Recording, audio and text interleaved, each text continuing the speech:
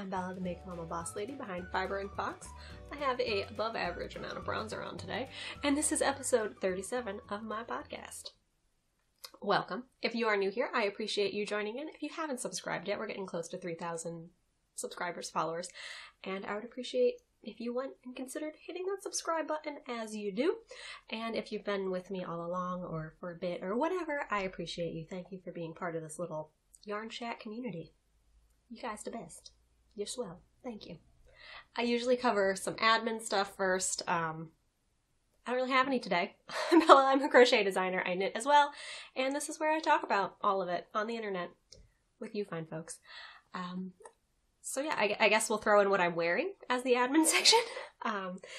Today I am wearing the Olori Sweater Tee. It is a newly released pattern that I got to test earlier in the summer, but it just came out first week of September by Lanit's Apparel. It's Lanray's first garment design, and I tested the size medium, I believe.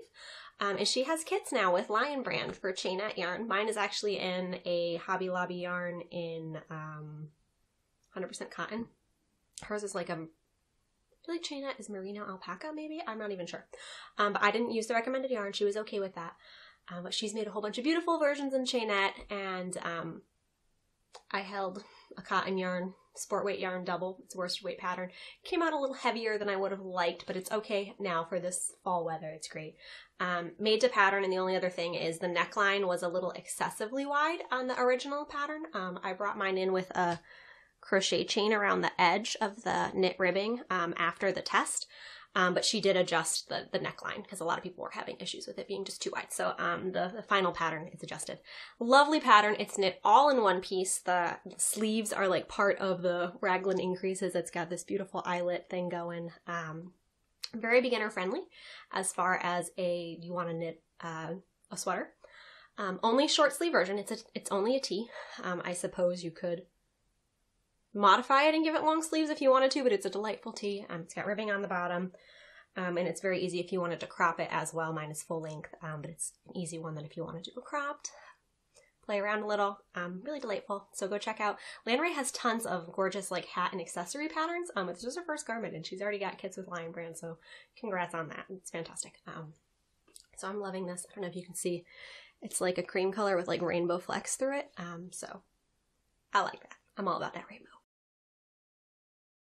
For the design portion, nothing new. The cardigan is still done. And I've graded it. I mean, last time I talked to you guys, I was going to start grading it, and I've gotten all of the grading done within that 2-week-ish time span of last recording, which for me is really fast for grading a pattern. Sometimes I've really wrestled with some for a really long time trying to get, if you're not familiar, grading is when you size a pattern in all the sizes. So I design in my size, and then you have to, adjust the pattern to fit different body types. Obviously, all bodies are different and nothing is an exact, but there are standards that one is kind of supposed to follow as far as like, sleeve length and width and bust. And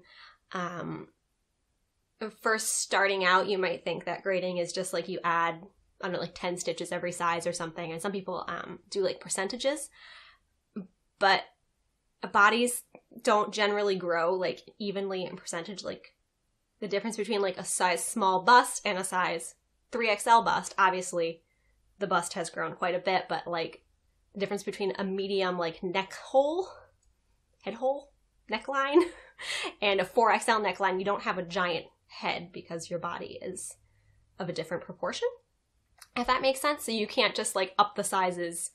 So like the V-neck, if I kept upping it, it would have been, like at someone's navel in the larger sizes. So you have to kind of adjust each proportion differently. And there's no one right way to do it, I don't think. I meant to grab my notebook, but there's probably, maybe I'll look after and put it on the screen, but I do everything by hand. A lot of people do spreadsheets, but I'm not good at spreadsheets, so it takes me even longer. I do everything out with a calculator and pen and pencil, and a lot of erasing and a lot of muttering and mumbling, and just mathing it out the old school way, I guess. But I took really good notes on this one. I'm getting better at knowing the information I'm going to need later on. Because originally when I started designing, not even just garments, but anything, I took like super vague notes. And then I'd come back and I'd be like, I don't even know what that means, so I can't tell somebody else. So I took really thorough notes and like how I was getting the numbers that I was like casting on, starting with whatever. So I have really thorough notes. And the grading process went really well this time, but I do have probably 30-ish pages of handwritten notes at this point. And the only thing I have left to do is to do the yardage estimates, which again is the mathy formula business about like finding the square inches of your garment with your yardage and then estimating based on measurements for the other sizes. And it's not exact, but I have to give, yardage recommendations for the patterns. The testers always test them out. But of course that varies with what yarn you use, your tension being spot on or not, and the weather. But I do need to give some yardage recommendations. But after I get that done, hopefully this week, probably by the time you're seeing this on Friday, the following week. So September, what are we on now? Today's September 6th, Labor Day. So next week, I don't know, somewhere in the range of September 10th to 17th, maybe, I will be doing a tester call. And I will announce that over on my Instagram. So if you're not following me there, check out fiber.and.fox on Instagram. And I'm also planning on sending it out in my mailing list as well. Both of those things are linked down below, so you can join either and follow along if you are interested in testing. So the cardigan, which I haven't shown you, talked about extensively before, but I'm not going to go into great detail about it here because I've talked about it quite a bit in the last episode, but it is currently unbuttoned, but it is a V-neck crochet cardigan in fingering weight, and it will be sized for extra small to 4XL. And I think it's really lovely, and the feedback that I've gotten is that nobody's really seen a crochet cardigan quite like this out there. There are definitely crochet cardigans on the market and in fingering weight as well, but they're definitely fewer than there are knit fingering weight cardigans for sure. And this definitely has a knit vibe to it. It doesn't necessarily scream crochet. It's got really pretty buttons that I can't find. There they are. Pretty buttons, pretty ribbing. I'm really, really happy with it. So I'm going to be doing a tester call, like I said, probably in the next week or so of this video going live, once I sort out those yarn averages. And it'll probably be at least, I think, an 8-week test. So probably starting mid to end of September and running through November-ish sometime. The dates will be in the application when that goes out, but I'll try to give you enough time because I know that fingering weight and all of the size ranges, you do need a bit of time going into the holiday season and yada yada, all of that. So I shall be gracious. And by the way, I still haven't committed to a name. In the pattern as written, it's currently called the Fields Cardigan, which I do like. I didn't announce that here last time, but I did over on Instagram. Fields Cardigan, because it's got the stitch used in it has kind of a rows and furrows kind of look to it, I guess. And I didn't want to call it, I know that somebody told me, actually, I didn't know, but I didn't want to go straight with Harvest Cardigan because that sounded very seasonal, but apparently Tin Can Knits has a knit Harvest Cardigan, so I do not want to use that name. So Fields kind of felt like it wasn't necessarily like a pumpkins and fairs season name. You know, fields are always. And I didn't want to go with like Amber Waves of Grain or something, because I don't like to name stuff after the color usually, unless it's Grainbow, then we name it Grainbow. But yeah, so I don't want to name it for the color. So Fields felt like a pretty good name, and it kind of encompasses what I'm going for on this. The other name that I was considering, and I pulled on Instagram, and I think this name won out by like 1 or 2 votes, so it was not like a landslide. I was hoping for like some really decisiveness by you people. If you're just as confused as I am, is Therismos. And I hope I said that right. I listened to it several times on pronunciation. Therismos. Yes. It's a Greek word, and I do not speak Greek, but it is a word that's used in the Bible for harvest, and like reaping. So I kind of felt like that was cool. A lot of my patterns have like more complicated names or in different languages or something with like a lot of meaning. So fields just kind of felt, I don't know, plain. So you let me know down below what you think. Should I go with the plain and simple? Or something that's going to be, you know, harder to spell and find, but cooler? I would love your input on that. But that design is coming soon. Stay tuned for the tester call. Hopefully we'll have the pattern released December sometime. Other than a single finished sock, I don't have any finished objects to share with you, so we're just going to call it the WIP section, I guess. But I did finish, I think I had talked about them last time. I think I had just cast on the cuff, actually, last time. But I finished the first of the pair of Zig Zaggy socks by Potter and Bloom. Ooh, I should have grabbed a blocker, but they are not within reach, but... Oh, you can actually see it really nicely on screen. Actually, kind of better than in person. Let me flip it this way for you. Maybe if I stick my arm in it, that will help. Probably not. It's got zigzags. You see them? Yes, there they are.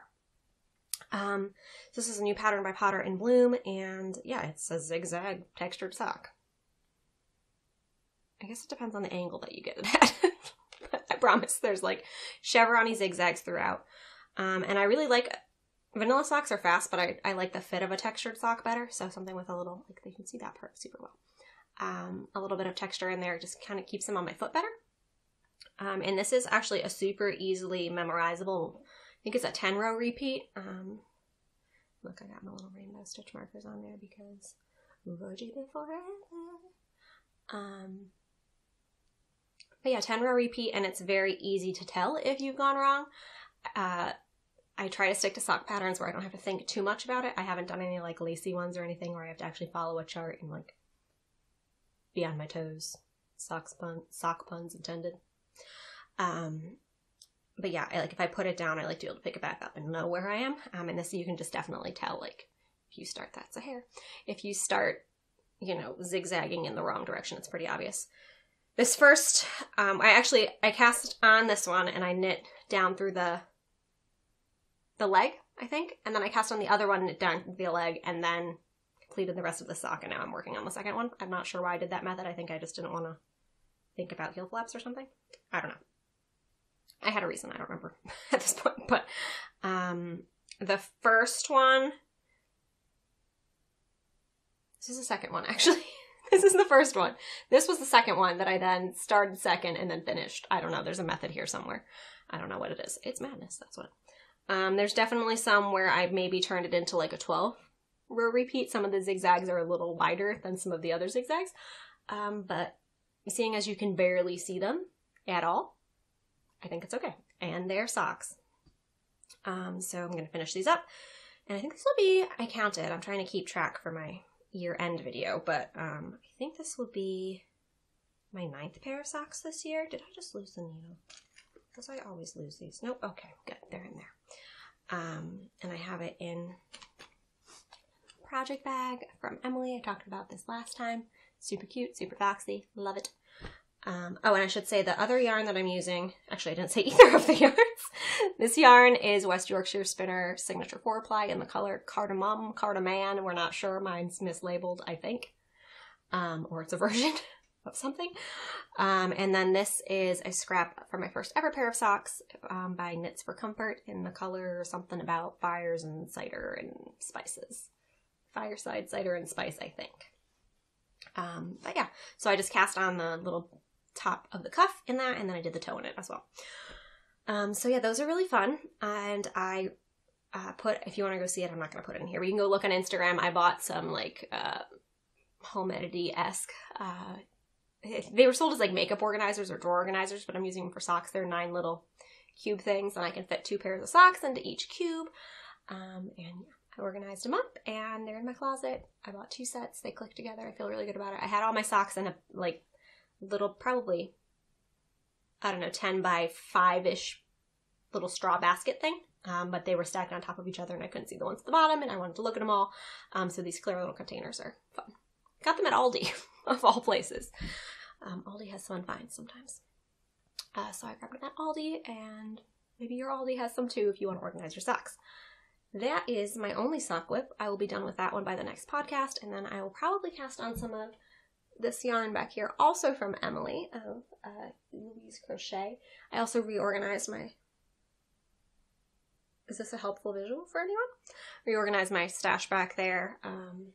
This is the next design project. This and that. Someone is shooting off fireworks for Labor Day. Questionable.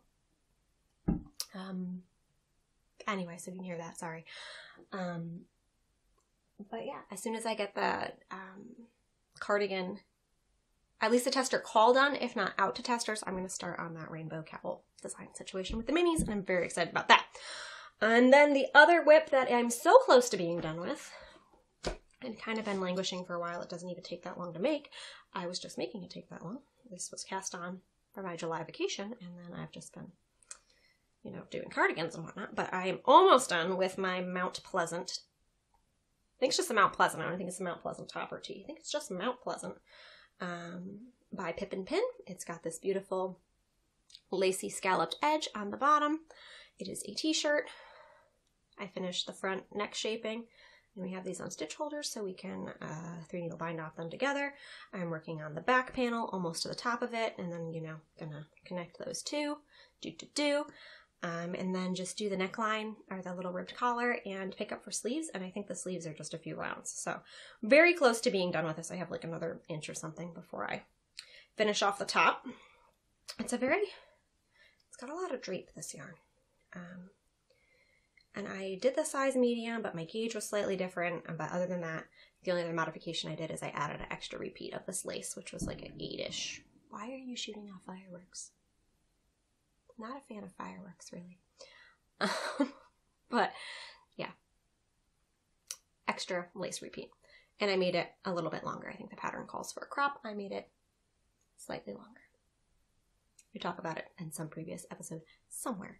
But this is some yarn that I got on the I-91 shop hop. This was from the first shop that I visited. I think I have the tag. Yes. This is Earth Yarns in their Harvest line, fingering weight. And the Harvest line, I think, is all naturally dyed. So, fireworks. I keep saying I'm going to order the camera. I have serious camera commitment FOMO. But I have a camera picked out. I just have no problem spending money. Even if it's for my business and I know it's a great purchase. So somebody leave some angry comments and like tell me, Bella, please just go buy the camera. It's like in my cart. Like, pay for the camera, Bella. You have the money in your business account for the camera. You need a camera. Buy the camera, Bella. Yell at me, people. Anyway, Earth Yarns. And this is the colorway Buckthorn. And this is a fingering weight, but it kind of leans towards sport and naturally dyed and extra fine. I thought this wasn't superwash. I keep thinking that it's not. That makes sense why it grew so much. I was thinking that it was just, it's definitely superwash. I know that. I don't know. The naturally dyed ones, sometimes I think that they're naturally-er than they actually are. But yes. I do want to get, speaking of not naturally dyed, but non-superwash, I do want to order, I have a gift card for Fiber for the People. And I want to order another color to make my cardigan in. I want a second version, and there's a reddish colored yarn, semi-solid, in her line that I think I might order and make myself a second along with the testers. I don't think I've ever made a repeat of any of my patterns other than like hats for selling inventory, but for myself, I've never made a repeat garment, but I really want another one of these cardigans in my life because I'm gonna wear this a lot. I really like cardigans. So very, very happy with that, in case you can't tell. Those are my only whips. I do have some acquisitions.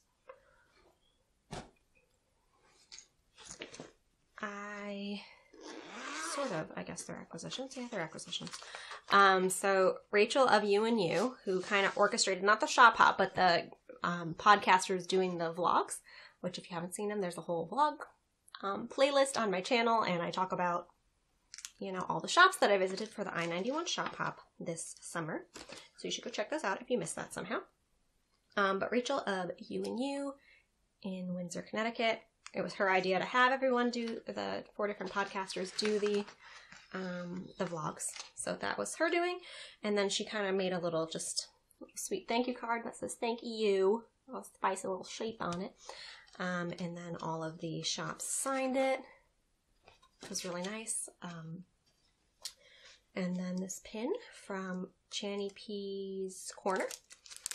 It says, hopefully you can see it. It says podcasting, and it's got like a yarn ball on a laptop. Get the camera, Bella, then the people will be able to see. Soft enamel pin. It's like, I don't know why it's soft. It's not soft. It's a hard enamel pin. What does this mean? But yeah, I'm not a big pin collector, but this was a really sweet little gift. And then also all the Shop Hop people got, you know, a pin from the shop. So I will add those. I have a little like flag placard hanging thing with pins on it that I have acquired through the years. I'm not one to usually go out and collect them, but if I get them, I put it up on there. So I'll put those up. And then the only other thing that, oh no, just kidding. I also bought this when I was there. And I forget, I feel like it might have been Ad Knits. AD Knits, I think, was the name of the maker. But she carries some of her stickers and pins in her store, and I just thought this. I wish it was like the full rainbow, because like red, orange, yellow, green. What's that about? But it's a knitted rainbow, so I got that for myself as well when I visited you and you again. And then I also acquired for my daughter's birthday coming up in the fall. We've talked about it before. Girl loves her some owls. So I wanted to make her an owl. She wants shawls for her birthday, which is hysterical because she's turning 3. And girl just wants knit and crochet shawls, which I think is so sweet. So I have some other yarn that we've talked about before. We'll see it again as birthday comes up. I'm going to make her, I think, a version of my Forgotten Lore shawl. I'm not positive though. But some kind of shawl. Maybe some kind of closed neck cowl thing. I don't know. She wants winter neckwear. But then I also wanted to do something owlish. And yeah, so she wants to dress for her birthday as a Mama Owl Princess Owl. She wants my husband to be a Papa Owl. And she's going to be the Mama Princess Owl. Mama Owl Princess Owl. Which is kind of like a Maker Mama Boss Lady type title, and I love it. So Mama Owl Princess Owl, and I am supposed to be a baby owl. I'm not sure why she's the mama and my husband's the papa and I'm the baby. I tried to sway her on being the baby owl or the toddler owl or the child owl or even a teenage owl. And no, she wants to be the mama owl, so aim high, kid, I guess. Proud of you. So yeah, I guess I'm a baby owl. I had gotten, it kind of went viral last year, so you may have seen it. If not, I'll put in a picture here. Of the, I think it's just called the Feather Wing Shawl by Crafty Intentions, and then she also released a child's version. The pattern itself is the heftiest pattern ever. The kids, I don't know about the adults version, but the kids version is 99 pages. That's a lot. Definitely not printing that one. But it's sized from, you know, a small, not like a baby, but I think it's like toddler through, I don't know, teen or something. So definitely a lot of sizes in there, but 99 pages, my gracious. But it definitely involves a lot of like shaping and short row type stuff, I think, to make the individual feathers. And it's something I probably could have figured out on my own or made something similar, and maybe more owl shaped, rather than just like the shawl shape. But I didn't want to like rip off her very original idea. So I did buy the pattern. And it's not that it, I don't know if it needed to be 99 pages. It's definitely very thorough. And she has lots of photos in there, as far as like each individual feather there's a photo of and like what part of the feather. And it's very, very thorough. It's not written in a way that I personally love. It's kind of in, I don't know what to call it. It kind of almost feels more like a spreadsheet maybe, where everything's in like little columns and rows. Not columns, but everything's in like rows with boxes around them. Which it's just, I don't know. I think it's good to separate because there are so many parts of this shawl, but it's, I don't know, it's like kind of distracting to my eye. But I haven't actually started the pattern yet, so it might be absolutely delightful once I get started, but that's my initial impression. I'm just like, whoa, that's a lot to look at. But it seems like it's very thorough and that it'll be good. We'll find out. But I got, for her birthday, owl shawl, for when she is a mama owl, princess owl, these yarns from Knit Picks, and I don't remember, I think this one, these are both Stroll fingering weight. Oh, it says the names on them, perfect. Gradients. I'm not one for gradient yarns usually, but I think this will be cool together. So the pattern is, I think, the same stitch count for everything, but the gauge changes for each size. So like the smaller sizes are fingering weight and like the teenage sizes and bulky weight, which is again not a thing that I super duper love, because I understand why totally, because it would be much harder to write an individual pattern. But if my kid was larger, I wouldn't really want a bulky weight shawl. So I'm glad that hers is, I think, DK weight, sport weight. I don't know, something like that. But I'm holding the 2 fingering weights double. I think it's DK weight for her size. I'm making like the size 3-4. So I'm going to hold these double and hopefully get some really cool gradient action on the owl wings. She's a daytime blue mama owl, princess owl, by the way. So these were the closest. And I like the Knit Picks like blue yarn sale. I missed it by like a day. I had the dates wrong. So I had to pay full price. My own fault. But this is Ice Sculpture. And this is See You Later, like the ocean. And then there's like an edging that goes around all the feathers and really pops them out. And I got Swish DK in the color Arctic. So I'm probably not casting this on. So I probably should just waited until I started the shawl to talk about it, but it's a short episode, so. Probably not casting this on until, I don't know, October sometime. At least further on into September, because I gotta work on this cardigan stuff and designs. But, yep, the yarns are from Knit Picks, We Crochet, whatever you please to call it. And I'm going to make the child size feather wing shawl. And figure out some way, because that's just like a shawl. I think I'm going to put like, either like hair ties or like crochet ties onto the wrists. Maybe like Velcro on the back so like she can actually wear it like wings. Because she's not quite coordinated enough to keep a shawl on. So we'll see. It's going to be a fun dress up outfit. Mostly now she dresses up as Moana and Elsa. Whom she calls Emma Elsa for reasons we do not know. So yeah. Mostly that's what she's into, and owls. But she doesn't have an owl costume, she wants an owl costume. So we're going to dress up in an owl costume, and it's going to be, you know, a great time. And that, you guys, is all that I have for episode 37 of my podcast. Also, have you noticed that I have a daytime-ish blue Mama Owl, Princess Owl maybe up there, and always have? Funny. So, yeah. End of this episode. I will see you guys in the next episode. By the way, all the winners claimed their prizes for the giveaway last time, so that's awesome. And maybe we'll have something coming up soon with 3,000 subscribers. So like and subscribe, notifications, you know the drill. I appreciate you guys, and I will catch you next time. Happy fall making stuff. Bye.